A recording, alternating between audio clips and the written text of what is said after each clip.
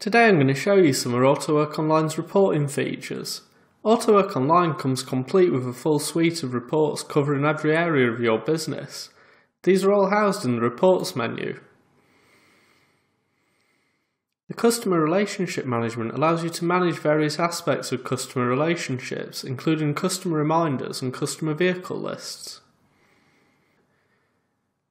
The Work History reports show a record of every job performed against a particular vehicle. Communications reports show the methods used to contact customers. And the Vehicle on Site report shows a list of vehicles that are currently booked in at your site. This video is mostly going to focus on the Analysis reports section. This includes a wide range of reports covering most aspects of your business. There's a wide range of reports available, so I'm going to show you just a few as examples. The first of these is the Business Analysis report. The Business Analysis report lets you show various pieces of information about your business for a set date range.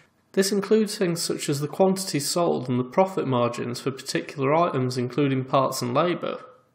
This is broken down into document types, in this case invoices and credits. There's also a section at the bottom that shows how many of every document type were raised. This includes the averages per day and the average values. You can choose to print this report or export it to a CSV file.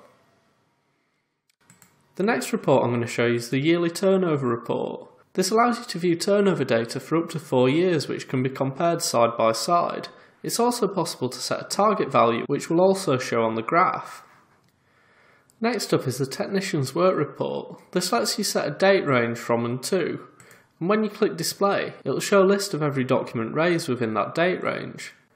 This will be broken down by technician, and you'll be able to see the total number of hours sold, the value, and the profit for that particular job. Again, this report can be printed or exported to a CSV file. Lastly, we're going to look at the Profit Tracker report. This shows a profit breakdown by invoice, including the parts, labour and consumables. For each line, the cost, selling price, margin and margin percentage is shown. If you click the magnifying glass icon against a particular document, you'll be able to see the full document. There's also a summary section at the footer. This shows similar information to what was in the grid above, but is summarised for every document within the date range at the top. Thank you for taking the time to watch this video. Please visit autowork.online for regular updates.